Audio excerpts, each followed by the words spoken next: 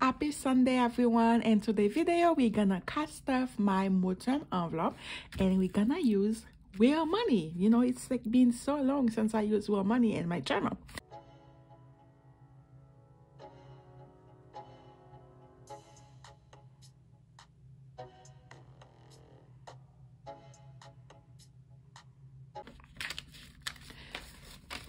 So we're gonna cast off a total of 20, 40, 60, 80, 100, 20, 40, 60, 80, 200, 20, 40, 60, 70, 80, 90.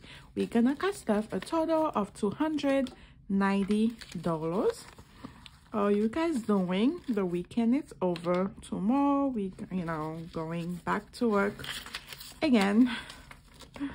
I hope everyone had a great weekend. I did not do anything special. So I won this on a giveaway a while ago from Linda Budget, and I was like keep using it, but because I wasn't like using cash, so you guys did not see it. Yep. So I don't have a car. I rely on public transportation. So this is my monthly pass. Like you put money on it, and I have my credit card, debit card, Bank of America, my A7. Then I have some more card. This is debit card for what? I think this is my health saving account with Fidelity. It comes with a debit card. My Tremont debit card, Bank of America credit card, TD Bank, Amazon, my Fidelity, Capital One, Tremont credit card. I know I have like so many, because like every time there is some type of like a promotion or stuff, I will open an account. So I have so many big accounts. Yeah, crazy. I know. Okay, let's do this. First we have eating out. First we have dining out, eating out, like food. We're gonna put 100. 1, 2, 3, 4, 5. So are you guys doing? Did you guys do anything excited this weekend? Are you ready to go back to work tomorrow? I'm not, even though I'm working from home, but I have to wake up earlier than usual, and I feel like the weekend went so fast.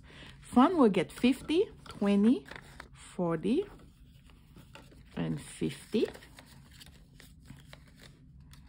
Yeah, I'm gonna try again and see how I feel using cash again, because I was like mainly using my credit card, and then I make sure to pay it at my allowance will get 30, and I make sure to pay it at the end of the month, and I was getting some cash back, which was good, but we will see if it will make a difference in my spending by using cash versus my credit card. Spending will get, let's put 25. This is if I need something for the house, for myself. We'll go here. Copay, my health insurance, I do have a copay, and also this one if I need like vitamin or over-the-counter medicine and stuff, we'll get 20. Miscellaneous will get 25. There is like, it's most miscellaneous, it's most likely like unexpected, unbudgeted expense, and I will put 25 on it. And also because I take the train, if I sometimes need to take the Uber from my house to the train station, I will be using this money. Giving will get 20.